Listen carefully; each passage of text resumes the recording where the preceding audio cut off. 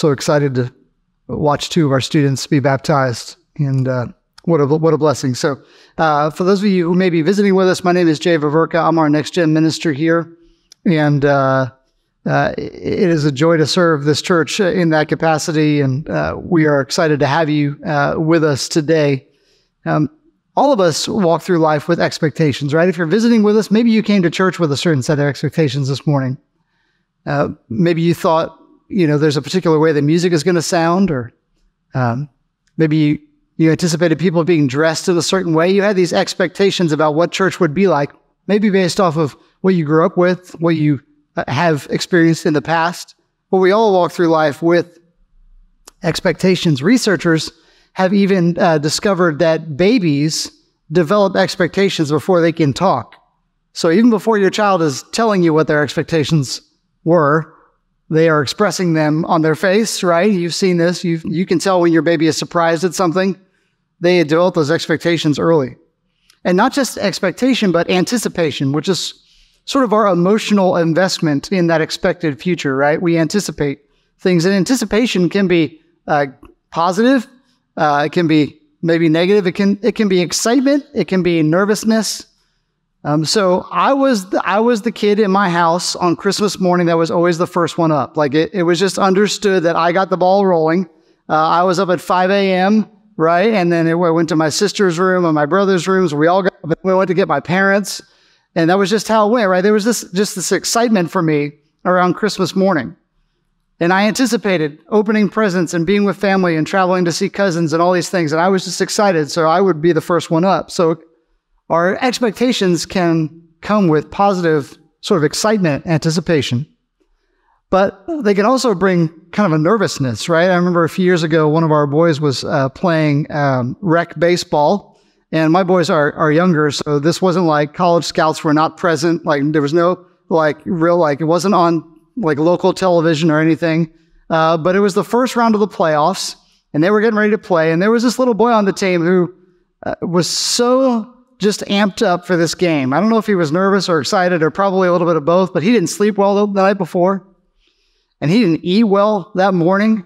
And so by the time the game was supposed to start, he was just all kinds of out of whack. And about 5 minutes before the first pitch, he just loses it in the dugout, right? So then there's this scramble, right? But I mean, it's rec baseball. So like they just pulled the umpire out of the parking lot and were like, hey, you want to umpire a baseball game? And so there's dads are running around like throwing water on the dugout floor, and we're just trying to get this game going. He was so amped up with anticipation over this baseball game that his body responded in kind of a negative way. Every Christmas season, we come with anticipation, with expectation.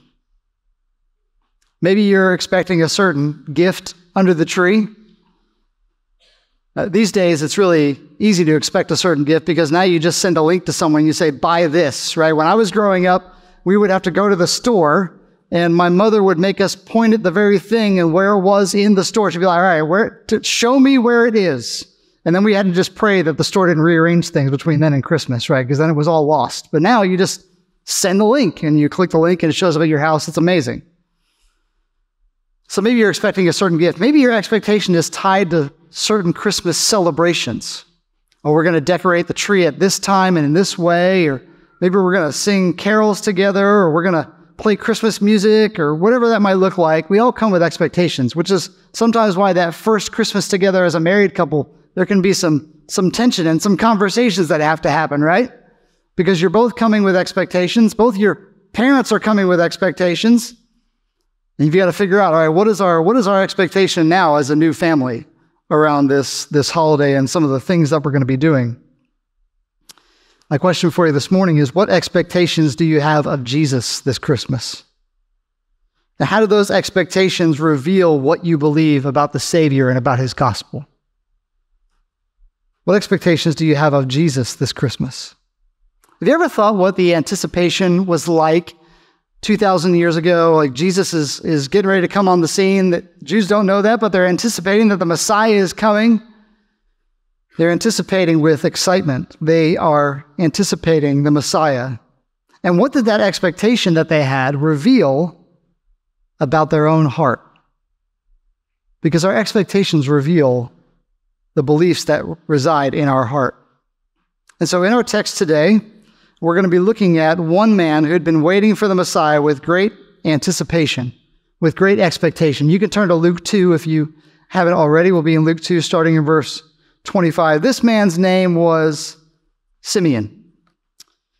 And so if you would follow along with me as I read, it says there that there was a man in Jerusalem whose name was Simeon. This man was righteous and devout, looking forward to Israel's consolation, and the Holy Spirit was on him. It had been revealed to him by the Holy Spirit that he would not see death before he saw the Lord's Messiah. Guided by the Spirit, he entered the temple. When the parents brought in the child Jesus to perform for him what was customary under the law, Simeon took him up in his arms, praised God, and said, "Now, Master, you can dismiss your servant in peace, as you promised. For my eyes have seen your salvation. You have prepared it in the presence of all peoples, a light for revelation to the Gentiles and glory to your people Israel." His father and mother were amazed at what was being said about him. And then Simeon blessed them and told his mother Mary, "Indeed, this child is destined to cause the fall and rise of many in Israel, and to be a sign that will be opposed. And a sword will pierce your own soul, that the thoughts of many hearts may be revealed." Would you pray with me? Father, we're grateful to be able to gather to celebrate your Son, to celebrate our Savior, to delight in the good news of the gospel that he has come to rescue us, to redeem us, to show us the way to eternal life, and to shine light into our dark, sinful hearts. Lord, we come this morning not simply to learn, not simply to be taught, but to be transformed. To be transformed by your word and by the power of your Spirit. So, Lord, guide our time. Help us to see Christ and to delight in him. In Jesus' name we pray. Amen.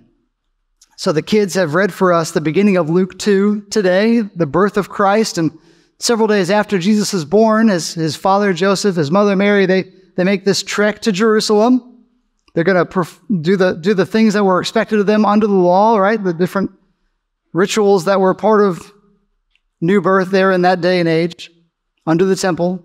And so they come to Jerusalem, and they're headed to the temple. And at the same time they're coming to the temple, there's a man coming to the temple. His name is Simeon.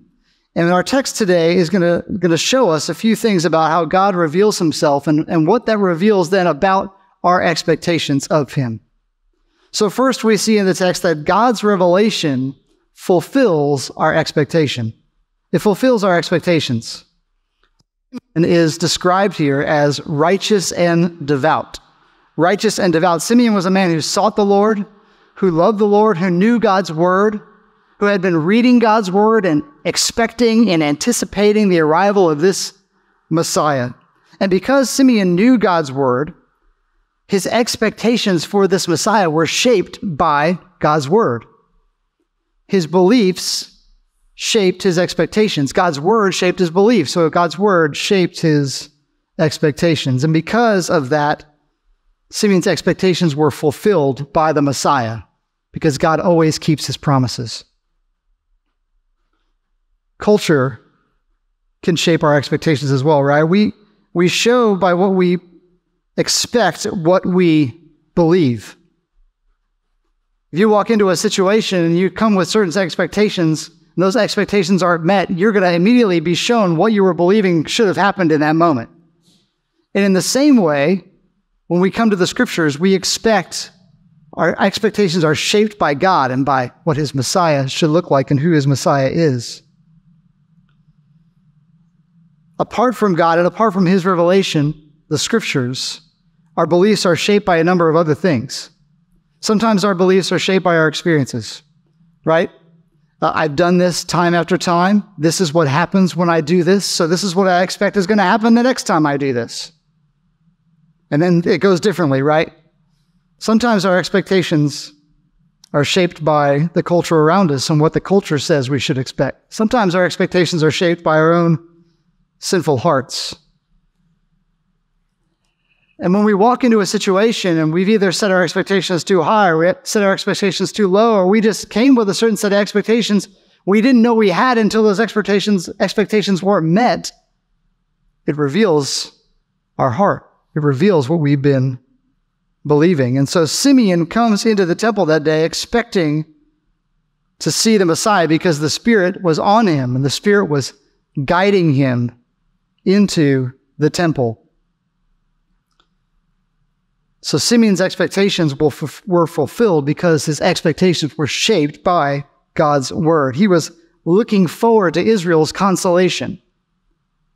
Now, when you ask a child if they're looking forward to a trip to the doctor for a shot, the answer is going to be no. No one's looking forward to that, right? Because when someone's looking forward to something, they're looking forward because they're excited about it. And so Simeon enters the temple that day looking forward to, excited about the coming Messiah, anticipating with joy the coming of the Savior. And he anticipates the coming of what he calls the consolation of Israel. And this is a term that points to the comfort that God brings. It's this, right? When you console someone, you are bringing them comfort.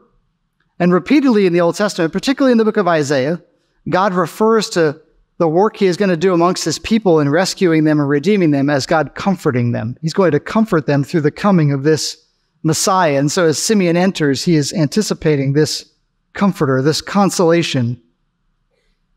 And the Holy Spirit is leading him. And so when the Holy Spirit is leading and we are understanding God's word and it's shaping our beliefs, it's shaping our expectations, God is going to fulfill those expectations because he always keeps his promises. So not only does God fulfill our expectations when they're shaped by his word, but he also exceeds those expectations. God exceeds our expectations when those expectations limit what God can and will do. When in some way we've not allowed God's word to shape our expectations, we've limited God. God's revelation exceeds our expectations. And so Simeon comes in, right? Starting in verse 27, it says he's guided by the Spirit and he enters the temple. The parents bring in Jesus. And immediately what happens is every young mom's worst nightmare. I want you to think about Mary, right? She's a teenager. She just had a baby that was conceived by the Spirit in a stable. Now she's made this trip to the temple, which is kind of not real something you do casually. And she walks in, and immediately she walks in and this old stranger picks up her child and starts singing about him. I mean, that wouldn't fly in 21st century America, right? You walk through Target, you got your newborn with you in your little carrier, and imagine, right? Ladies coming down the aisle, oh, right? They're touching your baby, and you're thinking, what?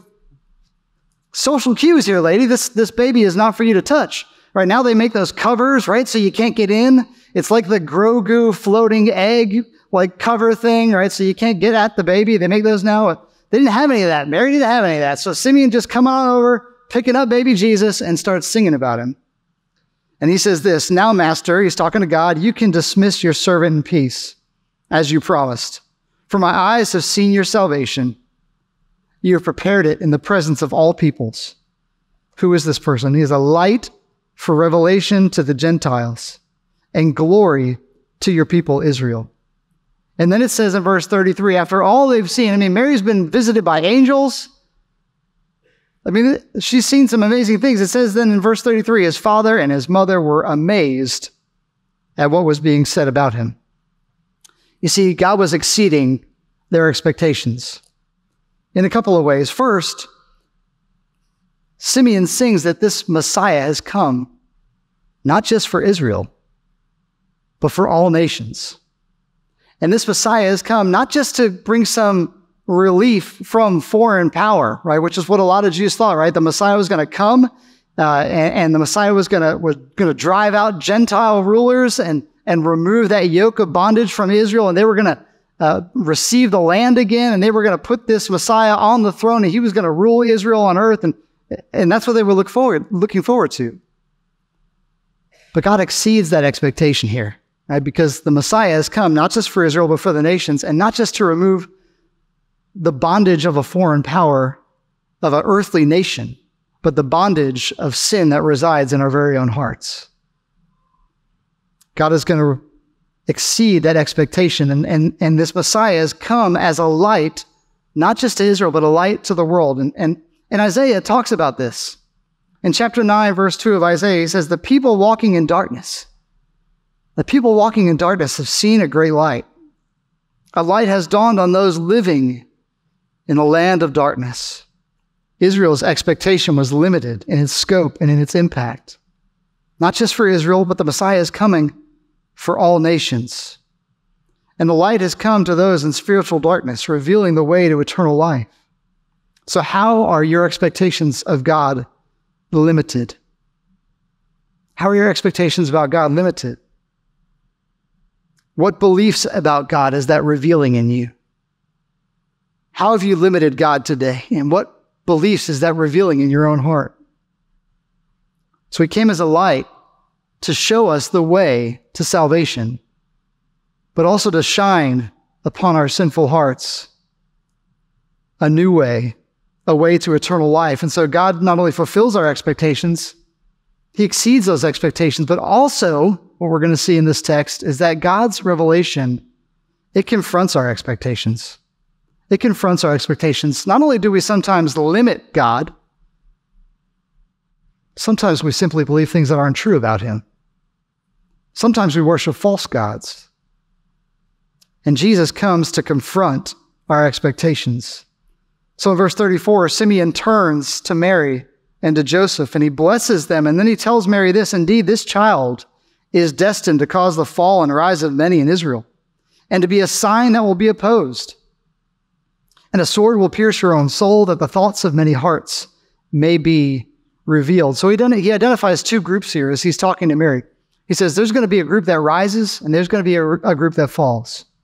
So who are these groups? Well, the first group are the ones that rise, and these are individuals who are lowly, who are humble, who come to Christ recognizing their need for salvation, who recognize the sin that exists in their own heart and the impossibility of salvation apart from Jesus. And they come to him in repentance and faith. And because they've come in humility and in lowly stature, he raises them up to new life in Jesus. And then there's a group that comes to Jesus proud. They're not humble. They don't believe they need a Savior. Maybe, like many in our culture today, they don't even believe they have sin. They come believing that if there is a salvation that's to be had, they can handle that perfectly on their own. And they come to Jesus in pride. And those are the ones that would oppose him, right? If you know the life of Jesus, you know those are the ones who would oppose Jesus and eventually put him to death. And Jesus says that those who come to him with lofty views of themselves, they will fall.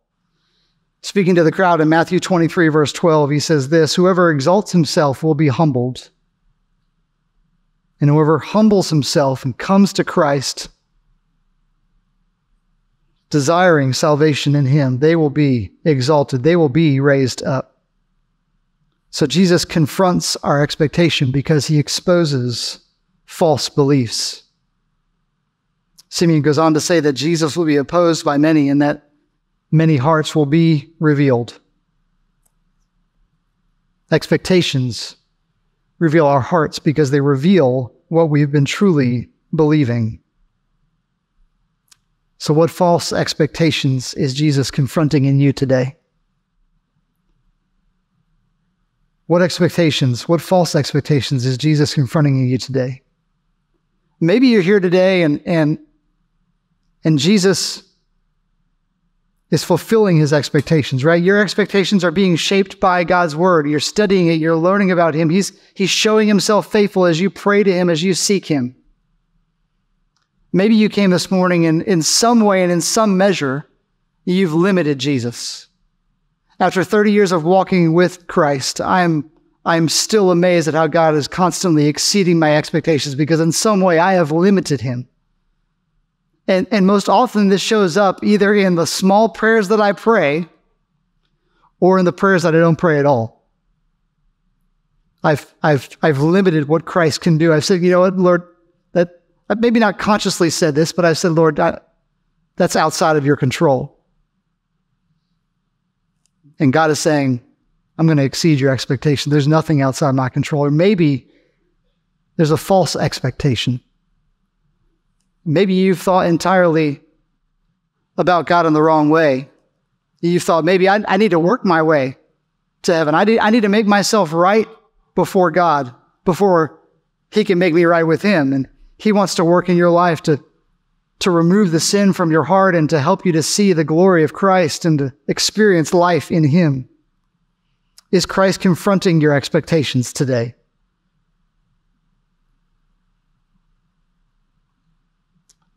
If he is, I want to encourage you to lean into that. Don't resist the Spirit's work in your life this morning, because you want him to reveal your false expectations now and not later, because there is a day when this babe in a manger who died on a cross for you and for me, he is going to come back in triumphant return. And it's not on that day, you do not want that to be the day where your false expectations are revealed. So if he's doing that in your life this morning, if the Spirit is at work in your life to show you where your expectations have been false, where your beliefs have been false, come to him. Come as one of those who are lowly, that he might raise you up. What expectations do you have of Jesus this Christmas? How do those expectations reveal what you believe about the Savior and about his gospel? See, Simeon was waiting. He was waiting with great expectations for this Savior who would come, for this long-expected Messiah, for this consolation who would come and free those who would believe from their sin, to find life and hope and a rest in him. There's no greater gift for you this Christmas than Christ. Let's pray together. Father, we love you and we thank you that you love us, that you pursued us, that you came, you sent Christ for us. And Lord, we confess this morning that we didn't expect that. Maybe our expectations fell short or were false even. That this babe who would come would come to rescue us, would come to live a perfect life and die a substitutionary death in our place. That this babe in the manger would not just die for us, but he would defeat sin and defeat death and be raised from the dead. And that this risen King who is raised from the dead is reigning on high in this moment, inviting us now to turn from our false expectations and to give our lives and to give our sin to him, to turn from our sin and to trust him and him alone for the salvation that he offers. We thank you, Lord, for revealing expectations, for showing us the nature of our belief, the nature of our heart. I pray that this morning, as those things have been revealed, that we wouldn't run from those things, that we wouldn't run from the work of your Spirit, but that we would embrace what you are doing in our hearts today. We love you and we pray this in Christ's name. Amen.